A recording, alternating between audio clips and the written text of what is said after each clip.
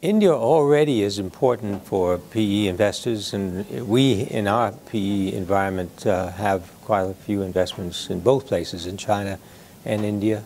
And I think going forward, the opportunities in India will be very, very good, but not as much as in China because of the size of the economy and the variety of things that are happening in China.